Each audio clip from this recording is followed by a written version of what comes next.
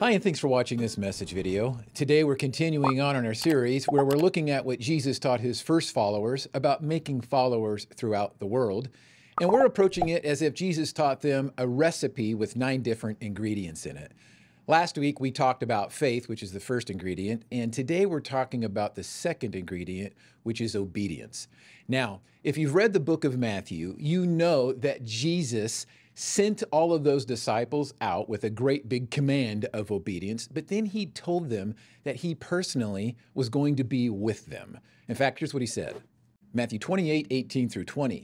Then Jesus came to them and said, "All power in heaven and on earth is given to me. So go and make followers of all people in the world. Baptize them in the name of the Father and the Son and the Holy Spirit. Teach them to obey everything that I have taught you, and I will be with you always, even until the end of this age."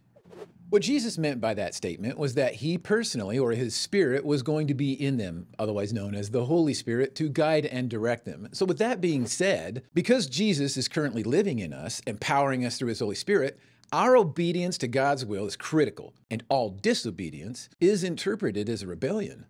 Let me explain it another way. Prior to Jesus' death and resurrection, which he tried to explain to these guys multiple times, he told them that both faith and obedience were so critical, and that after his death and resurrection, they would be sent the Holy Spirit, which would help them with both. And it wasn't going to be just them. Jesus actually explained that it was not just for them, but for everybody. This is what he told them. John 14:15 through 26. "If you love me, obey my commandments, and I will ask the Father, and he will give you another advocate, who will never leave you. He is the Holy Spirit who leads into all truth. The world cannot receive him because it isn't looking for him and doesn't recognize him. But you know him because he lives with you now and later will be in you. No, I will not abandon you as orphans. I will come to you. Soon the world will no longer see me, but you will see me. Since I live, you also will live. When I am raised to life again, you will know that I am in my Father, and you are in me, and I am in you. Those who accept my commandments and obey them are the ones who love me. And because they love me, my Father will love them, and I will love them and reveal myself to each of them." Judas, not Judas Iscariot, but the other disciple with that name, said to him, "Lord, why are you going to reveal yourself only to us and not to the world at large?" Jesus replied, "All who love me will do what I say. My Father will love them, and we will come and make our home with each of them. Anyone who doesn't love me will not obey me. And remember, my words are not my own. What I am telling you is from the Father who sent me. I am telling you these things now while I am with you. But when the Father sends the advocate as my representative, that is the Holy Spirit, he will teach you everything and remind you of everything I have told you." Obedience is critical, and what Jesus was trying to help these guys to understand was that the Holy Spirit was going to help them with that, to help them remember what his teachings were, as well as to guide them into what it is that Jesus wanted them to do once the Holy Spirit was a part of their lives, and now he was in heaven. And that's all that he was warning them about. And it is so critical that we have the Holy Spirit, and there's obvious evidence that without the Holy Spirit, you and I are going to struggle when it comes to both faith and obedience. For instance, as many of you probably know, from this point on, he continued to teach these guys and help them to understand what faith and obedience means. But when it came to the cross, his death, they all lost faith. Not just Peter, every single one of them. But after his resurrection, he continued to remind them of these things and to remind them that the Holy Spirit would be coming. And indeed, when the Holy Spirit did come into their lives on the day of Pentecost, what we see is that Peter began to preach. And when he was speaking to the Jews, they became aware of their disobedience and asked him specifically, "Hey, what do I got to do about this?" It was the result of the Holy Spirit working inside of not just Peter's life, but in their life. And this is what Peter said to them that they needed to do. Acts 2:38 through 39. Peter replied, "Each of you must repent of your sins and turn to God and be baptized in the name of Jesus Christ for the forgiveness of your sins. Then you will receive the gift of the Holy Spirit. This promise is to you, to your children, and to those far away, all who have been called by the Lord our God." Just like Jesus said, his Spirit was sent, and when the Spirit came, it would help everybody with obedience. It would help them to understand what Jesus was trying to teach them.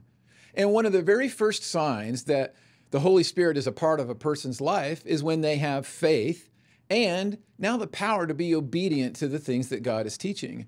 And clearly one of the very first things that God taught anybody who has faith and now is going to be obedient to what God's will is, it's to be baptized. In fact, that was a part of his major command to every single one of his followers, not just to teach people, but to baptize them in the name of the Father, the Son, and the Holy Spirit. In fact, Jesus made this such a point of emphasis that when he originally decided, yep, I'm going to do the will of God, I'm going to go get baptized by my cousin John. In fact, this is what happened. Matthew 3:13 through 15.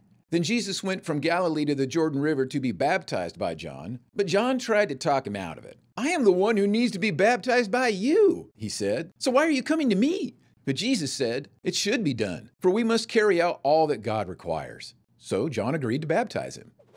Our faith in God, demonstrated by our obedience to his commands, is a big deal to God, and it always will be a big deal to God. And Jesus knew this, and so why he demonstrated getting baptized was because he knew that it was a command, that God required it. Therefore, this is something the enemy, Satan, is going to fight against us at every step along the way. Obedience to God's commands. Even with that very first one, getting baptized in water. Meaning there are a lot of people who haven't. They've rationalized it away one way or the other, and therefore there is a part of their life still that they're not obedient in. Now, does this mean that they're not saved? No, I'm not going to say that, but I will say this, that if a person continues on in rebellion, open rebellion, then they are going to be dealt with by God. I guarantee that. And ultimately, when a person is disobedient and continues to rationalize, it affects their faith. Faith and obedience always go together. And when those two things start to become deteriorated, there is a warning that has always been given to everybody. In fact, the writer of the book of Hebrews was very strong in his warning to New Testament people, reminding them about what happened to Old Testament people because of a lack of faith and therefore disobedience. Here's what he said. Hebrews 3:1 through 14. And so, dear brothers and sisters who belong to God and are partners with those called to heaven, think carefully about this Jesus whom we declare to be God's messenger and high priest. For he was faithful to God who appointed him, just as Moses served faithfully when he was entrusted with God's entire house. But Jesus deserves far more glory than Moses, just as a person who builds a house deserves more praise than the house itself. For every house has a builder, but the one who built everything is God.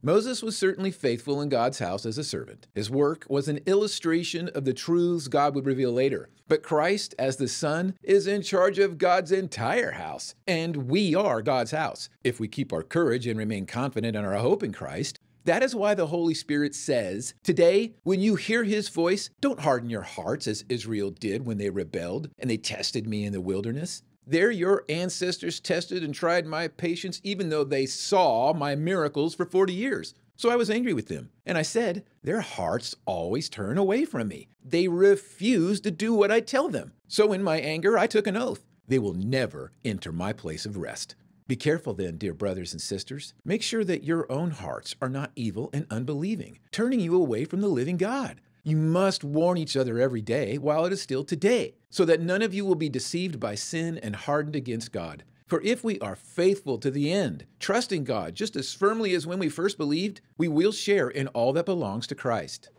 Faith and obedience.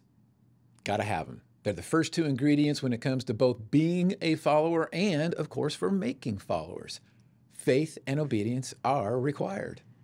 In fact, to close today, I want to read to everyone what Jesus specifically said through John to the church in Philadelphia about faith and obedience. Two things that we obviously need to have in these last days. Revelation 3:8 through 13. I know all the things you do, and I have opened a door for you that no one can close. You have little strength, yet you obeyed my word and did not deny me. Look, I will force those who belong to Satan's synagogue, those liars who say they are Jews but are not, to come and bow down at your feet. They will acknowledge that you are the ones I love.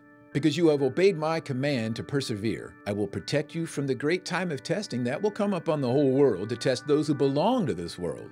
I am coming soon. Hold on to what you have, so that no one will take away your crown. All who are victorious will become pillars in the temple of my God, and they will never have to leave it. And I will write on them the name of my God, and they will be citizens in the city of my God, the New Jerusalem, that comes down from heaven from my God. And I will also write on them my new name. Anyone with ears to hear must listen to the Spirit and understand what he is saying to the churches.